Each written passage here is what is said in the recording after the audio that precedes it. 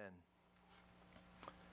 As we've looked at this idea of progressive sanctification, we've talked about how the main reason for our own salvation is so that God would make us holy. He'd make a holy people for His own possession.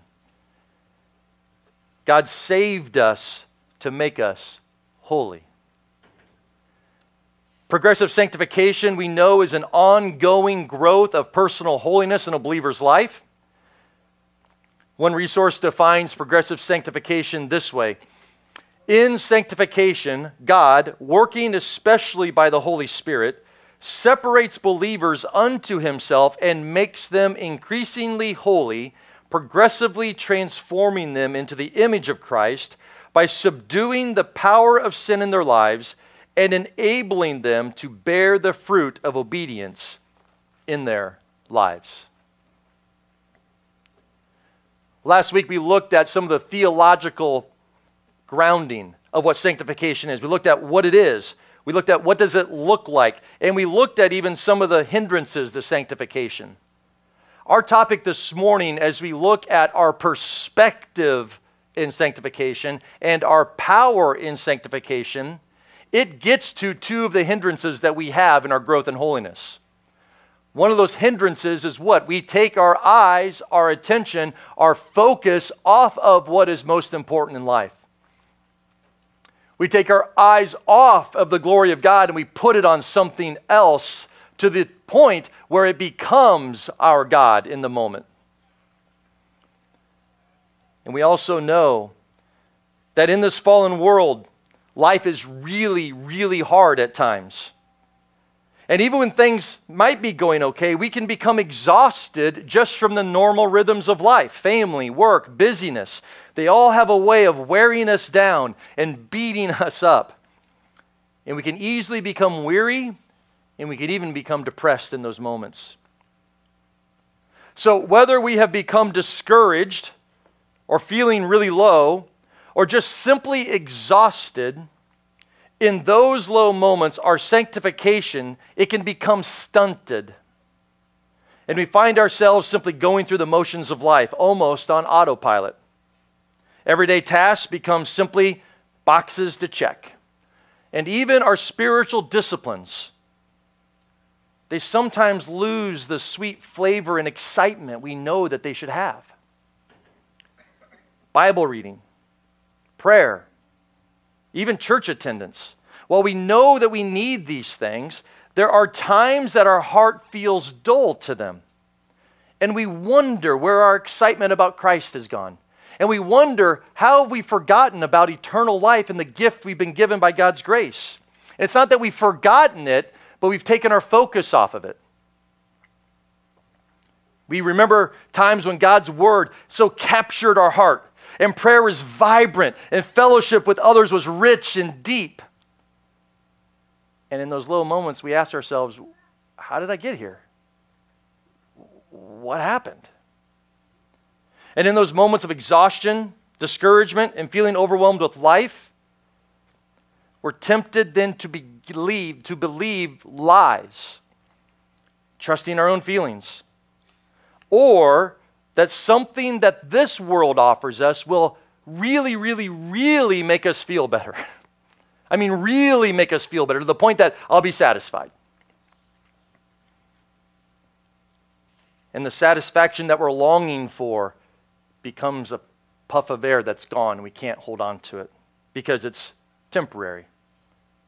It's finite. It's of this world. So see, we can become tempted to forget where our perspective should be.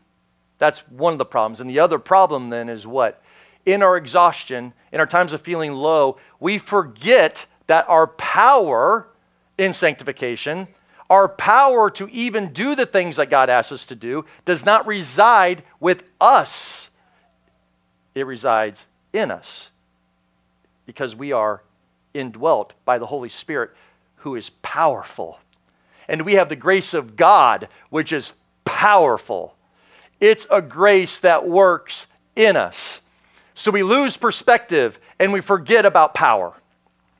And when we lose perspective and forget about power, life around us becomes dull or even more difficult than it should be. Because we know already in this fallen world that life is already going to be hard. Things are going to fall apart around us. We are not sovereign. We can't control things. And when you combine the reality of a fallen world with our forgetting who we are and where our power comes from, you combine those together, that's why we feel low. That's why the glories of heaven become so distant all of a sudden. So our main idea this morning is this. Our growth in holiness, it is strengthened by first having the right perspective, and secondly, by depending on the right source of power. So our first point this morning, our perspective in sanctification, it is God's glory. God's glory. We see it right here in the verse I read to you this morning. And we all, with unveiled face, beholding the glory of the Lord. The idea with beholding there, that word, it means to reflect as in a mirror. That's literally what the word means, to reflect as in a mirror. And we all, reflecting within a mirror the glory of the Lord, something happens. What does the verse say? When we behold the glory of the Lord, when we look at the reflection of the glory of the Lord in our own lives, what happens? We are being transformed into the same image as what we see.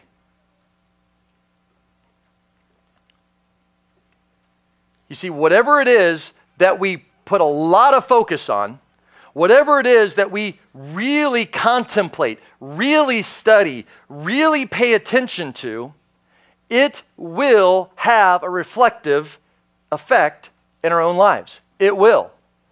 The idea is this: we become what we behold. We become what we behold. Now, I'm not talking about just the general things in life where we go have fun doing something. That's not what behold means. I'm not talking about that we take an afternoon and just go play with the kids in the park. Oh, now I'm beholding. No, that's not what it means.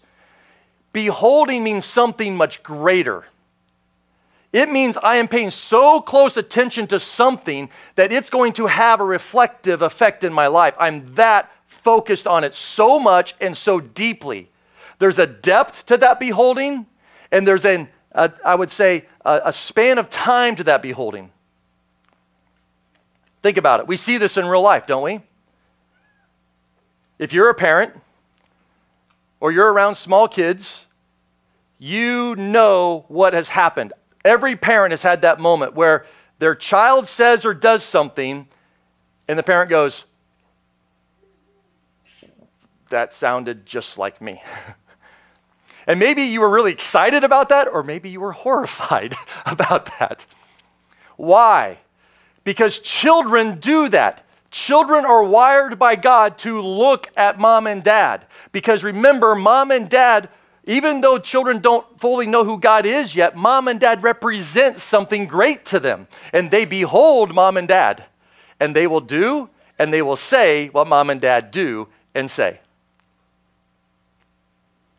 That's not the focus of our sermon this morning, but parents, take note. But right, that's what happens. Why? Because children inherently are going to do that. We also see it in other areas of life.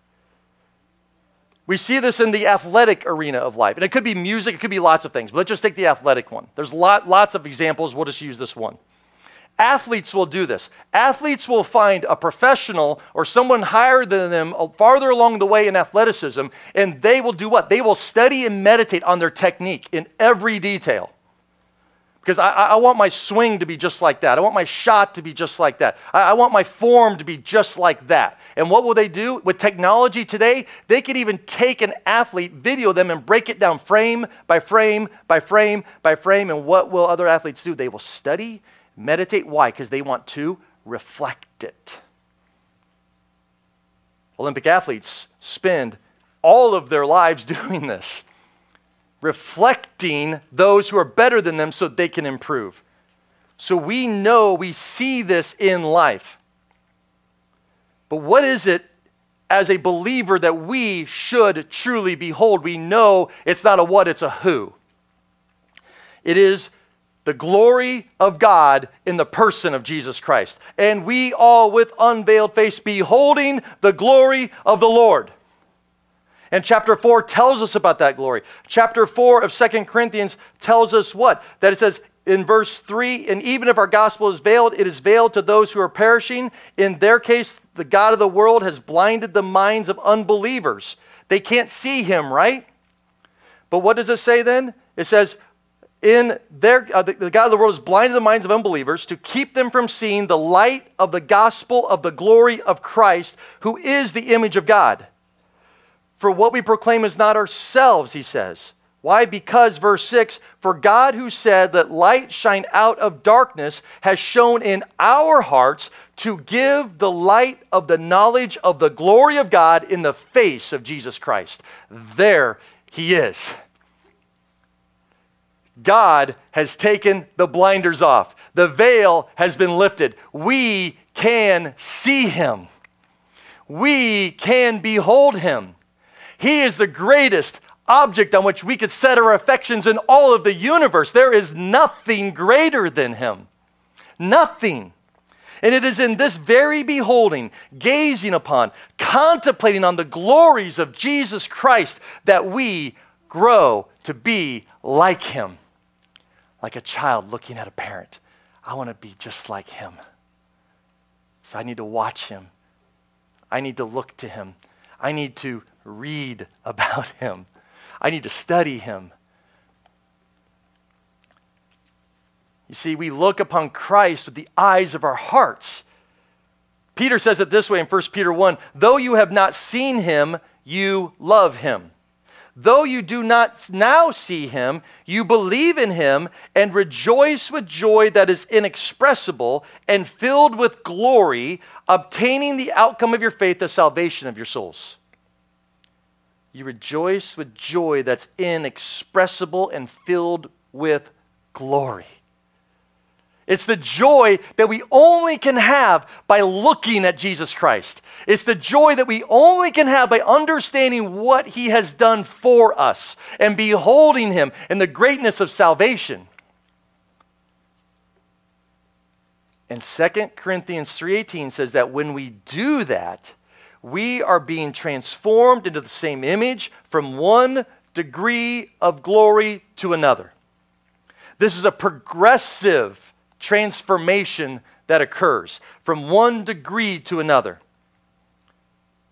This is why we must understand we will never arrive at perfection in this life. We never will, but we will grow. This is a powerful grace that works in us, and it makes us grow, and we participate in it. We participate in it. You see, beholding who Christ is, it imparts, it reflects to us then the truth of his glory, and it's to us. And who are we? We're weak. We're fallible human beings. We're subject to sin, we're subject to suffering, and we're subject to death. And we're weak in that. And what do we need? We need strength. We need the right perspective. As we contemplate on the magnitude, the majesty, the glory of Christ, our affections will now be captured by the beauty of his glory. And we will find our ultimate satisfaction, our ultimate joy, and our long-lasting contentment in him. And then we won't run quickly to lesser, finite, and sinful pleasures of the world. We're like, why would I mess around with that? I've got Christ. Well, why am I going to play around with sin? I've got Jesus. I've been saved from that. Oh, I have the Lord. Why would I want to have anything in the world take my affections? My affections are set on him. And I love him because his love for me was first. And he saved me. You see, as then our affections are captured in this way, and it's captured by his glory, then it inwardly changes us. And we're shaped more and more and more into what is pleasing to Christ. And this inward change then will have an outward effect of obedience in our lives. But it's not just obedience, brothers and sisters. It's a joyful obedience. It's an obedience that brings us joy and pleasure and satisfaction. It's not an obedience that goes, well, look what I did. I'm really good. I did the right thing. No, it's obedience that says, that was pleasing to you, Lord, and that brings me joy. The author of Hebrews captures this same idea in Hebrews chapter 12, where he writes, therefore, since we're surrounded by so great a cloud of witnesses, who are those witnesses? Chapter 11. Chapter 11 of Hebrews is the great, some call it the great hall of faith, right? These examples of, guess what? Sinful people, but godly people who are looking to what? Looking forward to that they didn't see Christ yet, but they knew God by faith, they walked toward him. And then it says, as we are surrounded by them, let us also do what? Lay aside every weight and sin which clings so closely, and let us run with endurance the race that's set before us. Here it is, looking to Jesus, the founder and perfecter of our faith. Hebrews 12, 1 and 2. Let us what? Let us lay aside every sin that clings to us and run with endurance. And how do we do it? By looking to him. By looking to him, by beholding him, setting our eyes on him as we put sin to death and we pursue him with endurance and with joy and with satisfaction. See, some translations in 2 Corinthians 3:18 actually say, beholding as in a mirror the glory of the Lord. That's why it says that, because that's what that word literally means. You see, just as looking in a mirror reveals our physical features to show us, well, maybe in the morning what needs addressed. It reflects, you need to address this and this and this about your appearance before you go out. Or don't. It's up to you. But it reflects what's true about us. That's what a mirror does. When we behold the glory of the Lord in the face of Jesus Christ, you know what's going to happen? The same thing. We're going to see his greatness, and we're also going to understand our sin better. And this is what helps in our sanctification. As we turn and look to the glory of Christ, we understand how sinful we still are. And then we realize, wow, God, you saved me. You saved me. Oh, let me run with endurance and look to you. And Lord, help me put sin to death. And that's what beholding him does. It reflects for us. So we understand not only our sin, but also this, that he's the one who will help us overcome it. And we're going to get to that in a little bit, that the power is going to come from him. It's a grace that's powerful. And you see, this will affect every dimension of our lives. Every dimension of our lives. Every tiny corner of our hearts will be impacted. And let's be honest, brothers and sisters, sometimes that's why we don't want to look in the mirror. Let's be honest. There are times that we don't want to look in the mirror because there's something going on that we don't want to address. And this is where our eyes get off. Our attention gets off.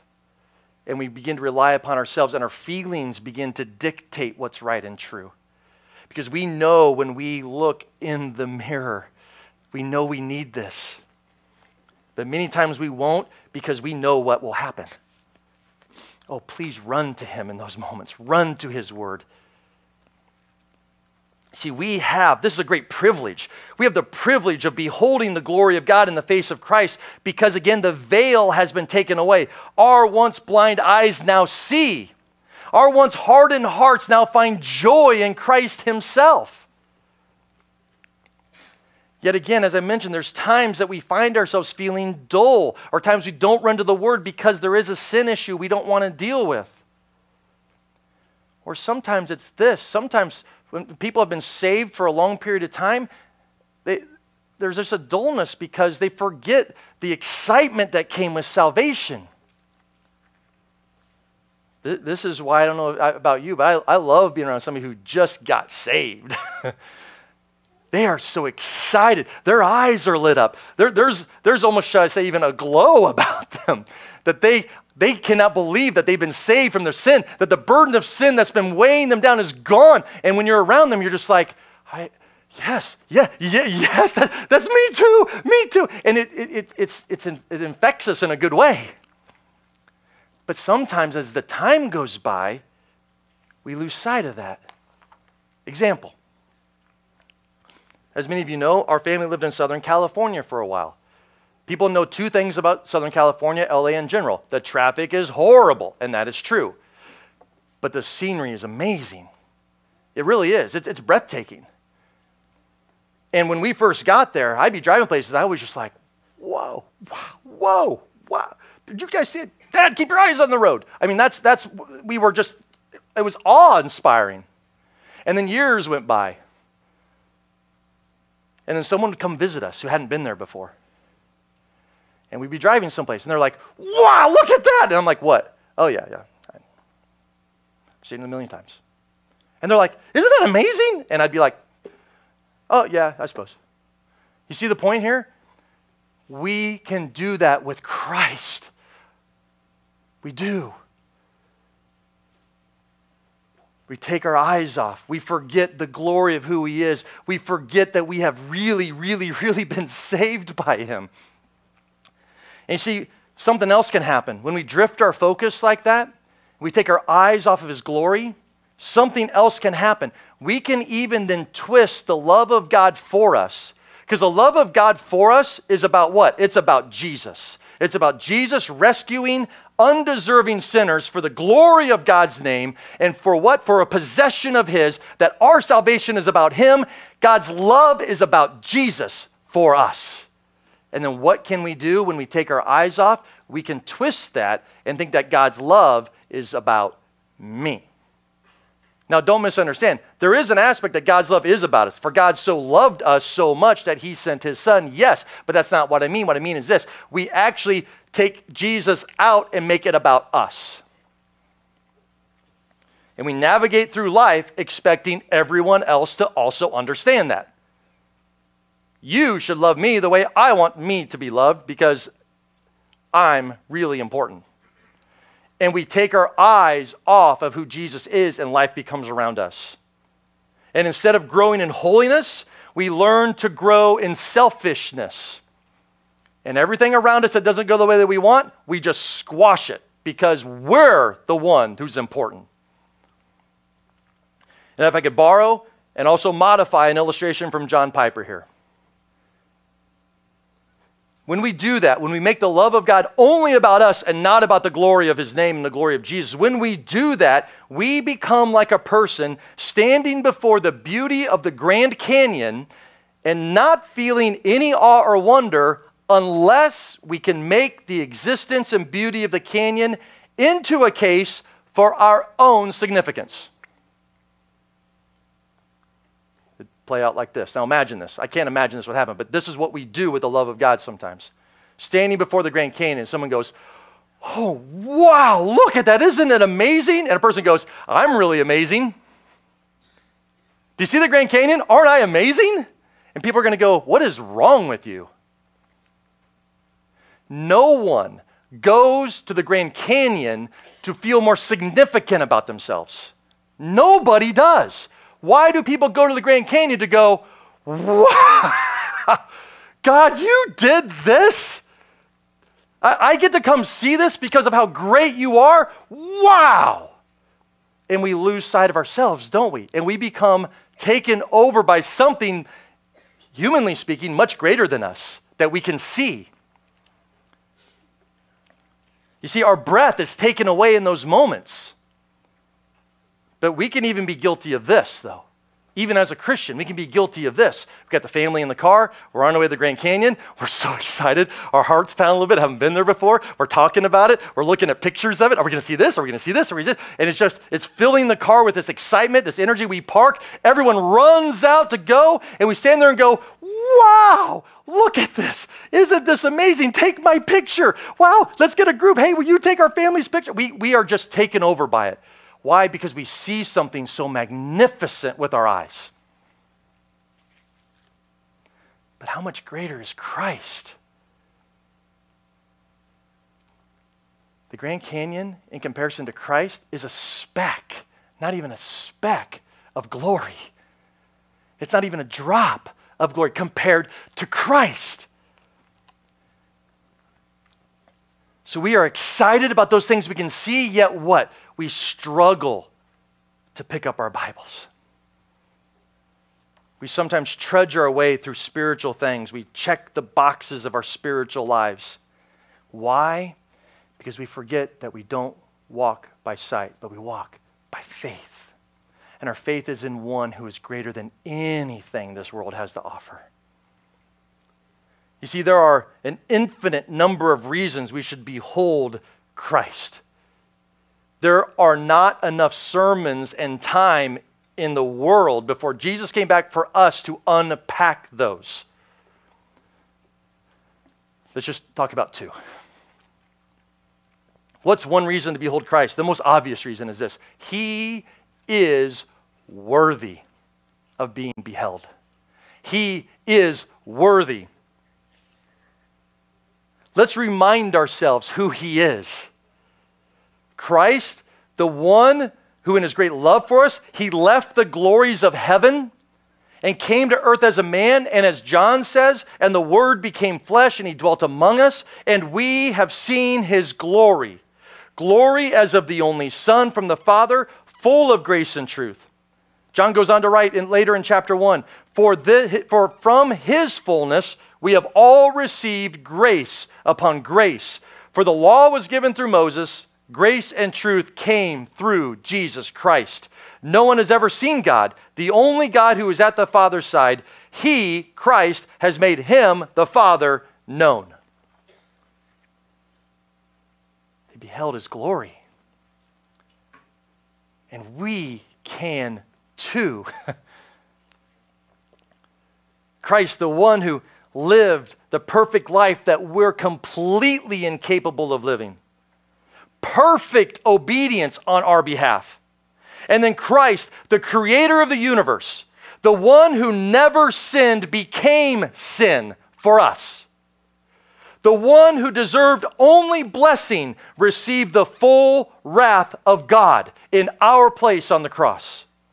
The one who gives eternal life gave His very life for us. And then He rose victoriously from the dead, defeating sin, defeating Satan and death. And now He says, come and live. I did this out of my love for you. This is the glory of who Jesus Christ is. Come and live. The majesty and wonder of the love of God for us. The Grand Canyon's got nothing on Jesus Christ. He is worthy of all our praise. In the book of Revelation, just 3 verses for you here. Revelation 4:11, what is proclaimed about Christ? Worthy are you, our Lord and our God, to receive glory and honor and power. For you created all things, and because of your will they existed and were created. Revelation 5:12, worthy is the Lamb that was slain to receive power and riches and wisdom and might and honor and glory and blessing. Revelation 5:9, and they sang a new song saying, worthy are you to take the book and to break its seals, for you were slain and purchased for God with your blood men from every tribe and tongue and people and nation. Brothers and sisters, this is our Savior. This is who He is. He's worthy. Behold Him. Look to Him. Are you struggling in your sanctification? Look to Jesus. Behold Him. Read about Him. Pray to Him. Remind yourselves of who He is. He is worthy. And the second reason for beholding the glory of Christ, the glory of God that we're going to talk about this morning is this. When we do that, sin becomes less appealing. Sin will become less appealing. As we behold the glory of God and our affections are turned more and more toward Christ and towards righteousness, 2 Corinthians 3:18 says we will be transformed. That is the effect of it. Our hearts then find their greatest satisfaction where they should, in Christ. And then the things of this world that we once ran to out of sinful pleasure, they lose the allure that they once had. we find strength in the grace of God to say no to sin. And we have the ability now to say no to sin. Why? Because that power of sin broken. It doesn't have dominion over us anymore. We can say no to sin. And we behold his glory. What are we going to do? We're going to see and understand sin better in our life. And we're going to know we need to say no to that next time. I'm going to say no to that. Why? Because I want to behold Jesus, and he's greater than any sin. And his grace is greater than our sin.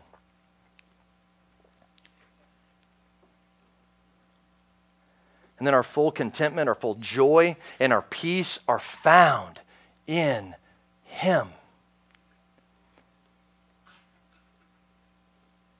So beholding is becoming. We will become what we behold. As we set our gaze of our hearts on Christ, we become more like him.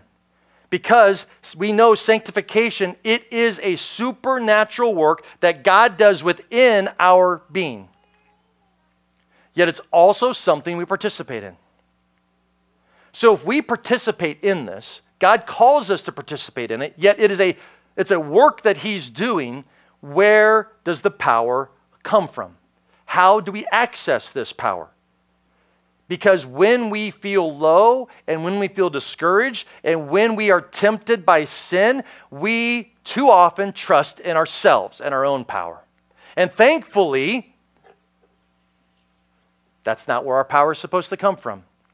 You see, we know very well that our justification, our salvation, we know that was the full power working of the grace of God in our lives. The grace of God has appeared, bringing what? Salvation to all people. It brings salvation.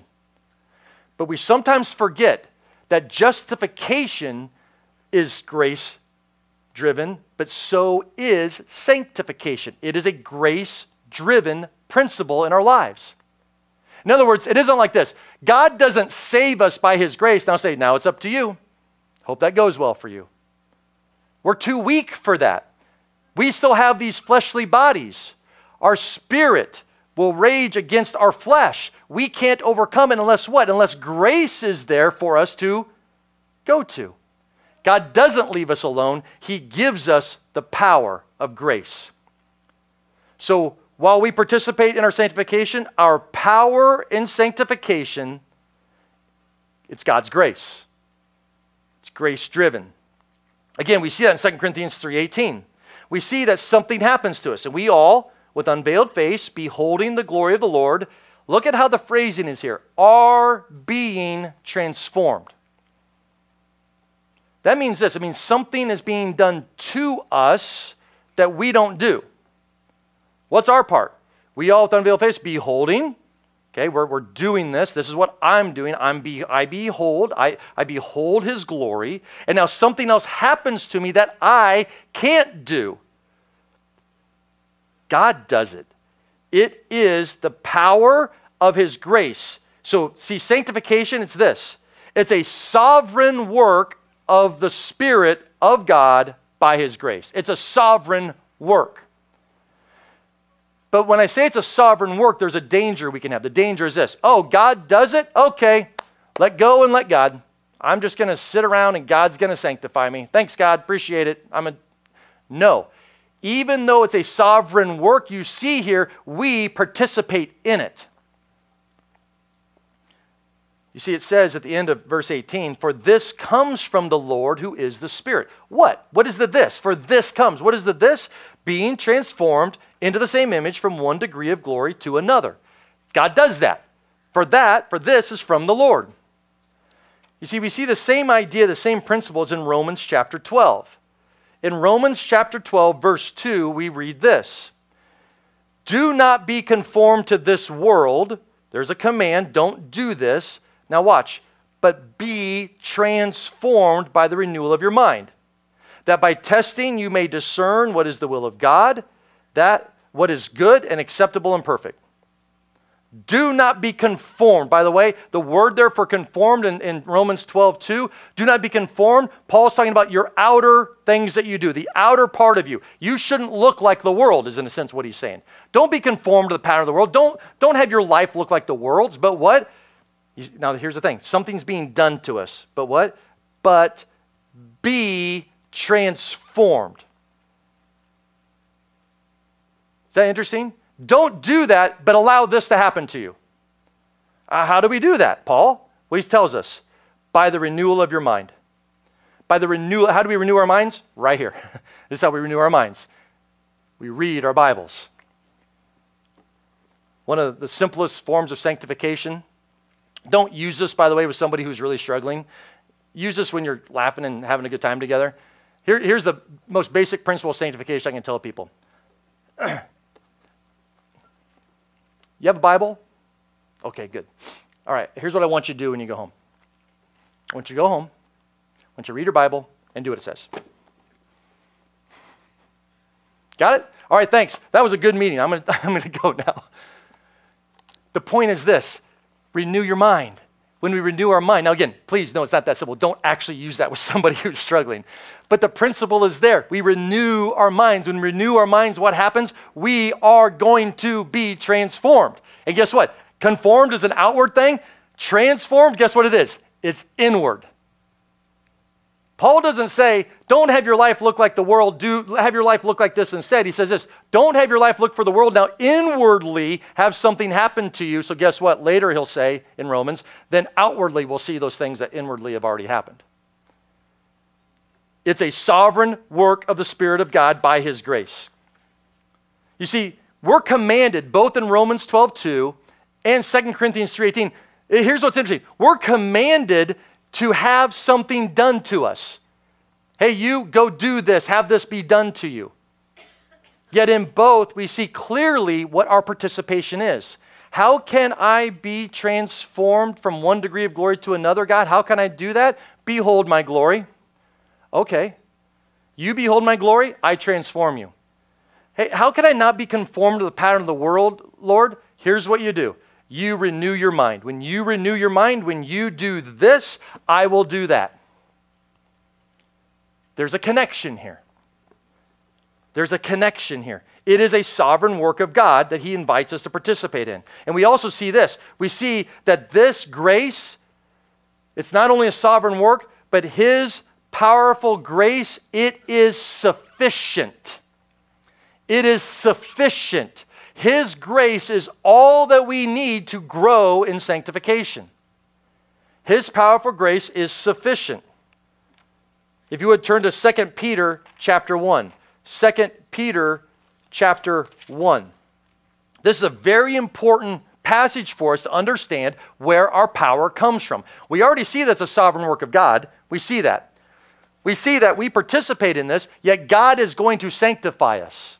He who began a good work in us, He will see it to completion till the day of Christ. He will. He'll see it through to completion. He's sovereign. He's going to do it. And 2 Peter chapter 1, begin in verse 2. 2 Peter 1:2.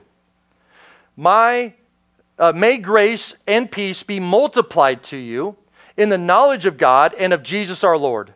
His divine power has granted to us all things that pertain to life and godliness through the knowledge of Him who called us to His own glory and excellence. Verse 4, by which He has granted to us His precious and very great promises, so that through them you may become partakers of the divine nature, having escaped from the corruption that is in the world because of sinful desire. You see, God's grace here, it says, it's multiplied to us in our knowledge of Him. That's what it says. And then through His divine power, He has given us everything that we need for this life and godliness. In other words, Peter's saying this. God, dear Christian, God has given you everything you need to grow in holiness. You, as a believer, have everything that you need. First of all, He saved you. He did that for you. It's the first thing you need to grow in holiness. You need your heart, hardened heart taken out, and a heart of flesh given. You need a renewed mind. You need a new nature. He did that for you. And then He gave you His Spirit. He gave you His Spirit. And He gave you His Word. So you have salvation, you have His Spirit, and you have His Word, And here in our assembly, we have each other. That's another gift of the power of his grace. We have each other.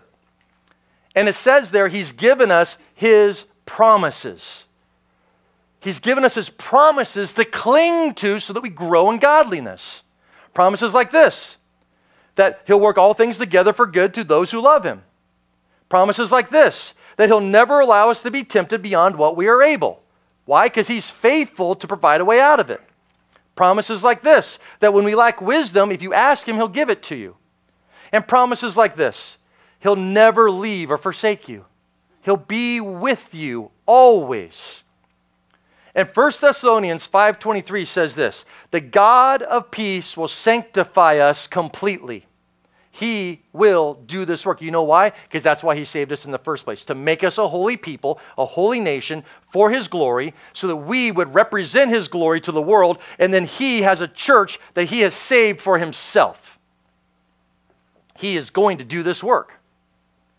God's given us everything we need to battle against sin and to say no to it.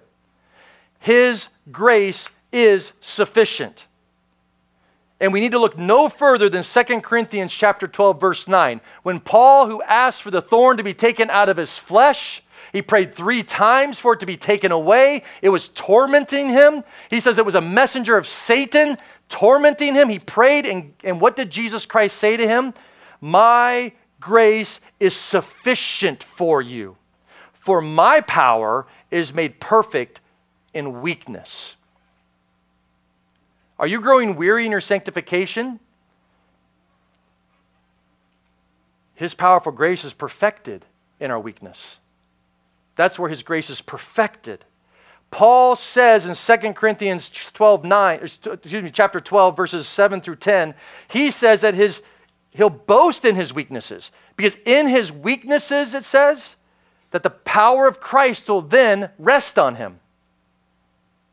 That when he stops trudging and trying and doing it under his own power so much, and he's having this great trial, that it isn't let go and let God. It's not. It's I am understanding I am weak, and now God's power rests on me, and now I can endure, and I now act. God is working in me his grace, and now I work moving forward. I'm not sitting back passive. I'm actively living out this Christian life. And Paul, in the midst of great torment, was told that the grace he needed in that moment, it's sufficient. It's all he needed. Because see, one of the greatest sins we can commit as a Christian is self-sufficiency. I got this. I'm good. My strength, my power, I'm all right. You see, we need sufficient grace. Jerry Bridges says this in his book, Transforming Grace. He says, the more we see our frailty, weakness, and dependence, the more we appreciate God's grace in its dimension of his divine assistance.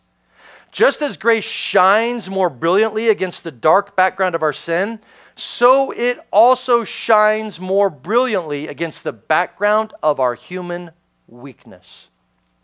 End quote. You see, in this grace that works powerfully through us, his powerful grace also trains us. It saves us and it trains us. Titus chapter 2, verse 11 says this, for the grace of God has appeared, bringing salvation for all people, verse 12, training us to renounce ungodliness and worldly passions, and to live self-controlled, upright, and godly lives, when? In the present age, right now.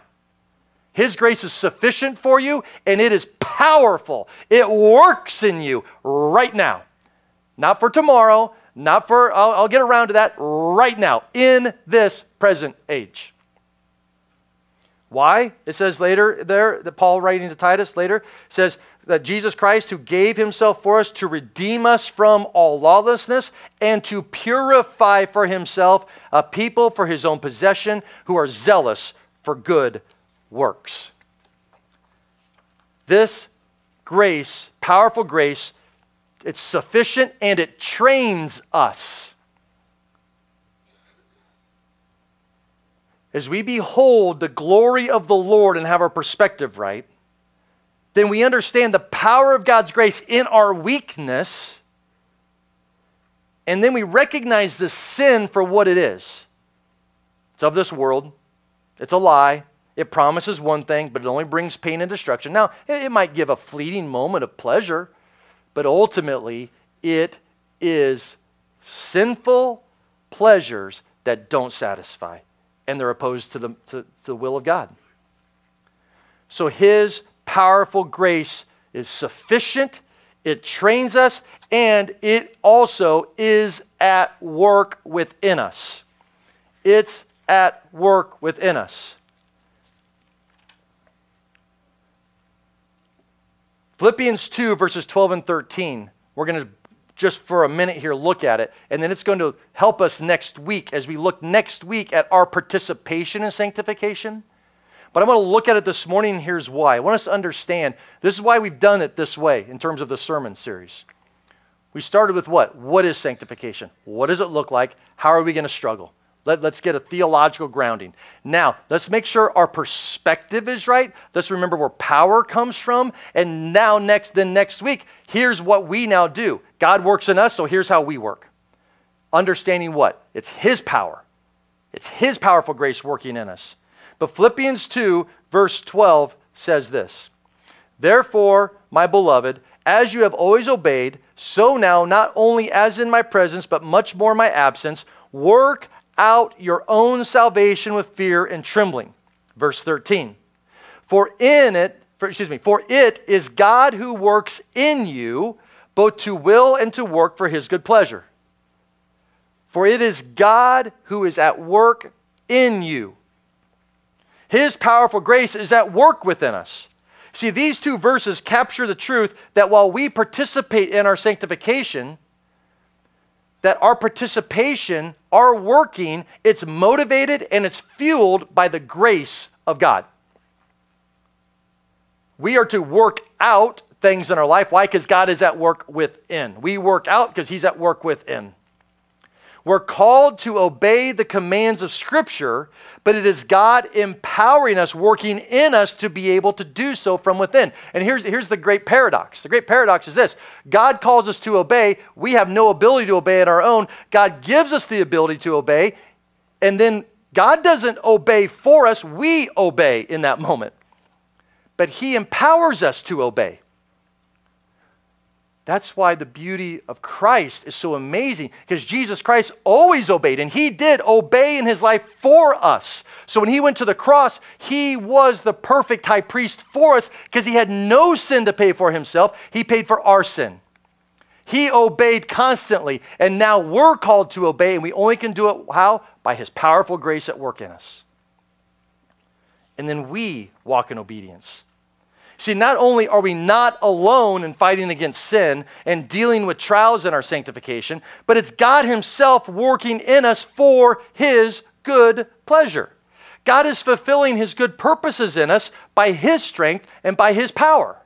That's how God does it.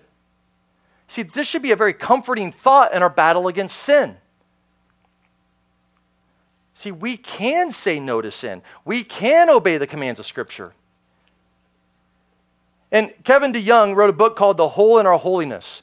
And in one section of this book, he reminds us that we should not ignore and we should not diminish this powerful grace of the Holy Spirit in us. And he says this, "The same Spirit who was present at creation and caused you to be born again is at work to empower your inner person, that is your will or heart, so that you might resist sins you couldn't resist before, and do the good things which would otherwise be impossible.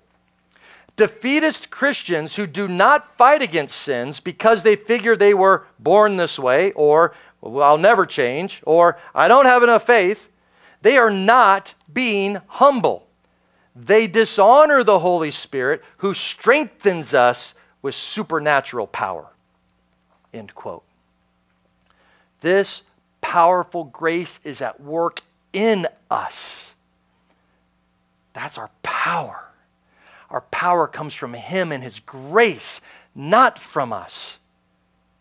So you see, our perspective in sanctification should be what? Beholding His glory. He's worthy of that. He's the most glorious subject we could ever focus our gaze and attention and affections on. And the more that we focus on him, then we also then will remember that our power source is his very grace at work within us through the Holy Spirit, through him who indwells us. And so now that we've spent these 2 weeks looking at what sanctification is, and how we now need to think rightly about it, our perspective and our power source. Next week, we'll look at specific ways or specific means that God provides for us to, guess what? Work out our salvation with fear and trembling. To work out our salvation with fear and trembling. We work. God gives us means by which to work. And when we work, God then works also in us through those things. He works in us to do those things, and he works in us as we do those things. Because Ephesians 3:16 says this, and we'll close with this. When Paul prays for the church in Ephesus, and he says he bends his knees before the Holy Father. He says this, he prays that according to the riches of his glory, he may grant you to be strengthened with power through his Spirit in your inner being. Let's pray together. Lord, that is our prayer this morning as we think about our growing in holiness. Lord, would you, according to the riches of your glory, Lord, would you grant to us to be strengthened with power through your Spirit in us? Lord, you are the most glorious, awe-inspiring object that we ever could set our affections upon, the person of who you are. God the Father, God the Son, God the Holy Spirit. Lord, help us remember to set our gaze, to behold you, to in our hearts have our breath taken away again of the glory of salvation, that you would save such rebels like us, sinful wretches, undeserving of grace, and you bestowed it upon us. And now, Lord, you continue to pour out upon us your riches of glory, your beautiful, sufficient, powerful grace. You continue to give it to us. And Lord, in our battle against sin, Lord, help us remember, Lord, that your grace, it is greater than all of our sin. It is greater than all of our sin. Lord, strengthen us to remember that. Behold you, draw from you the power that we need as you work in us. Lord, work in the hearts of your people. In Jesus' name I pray. Amen.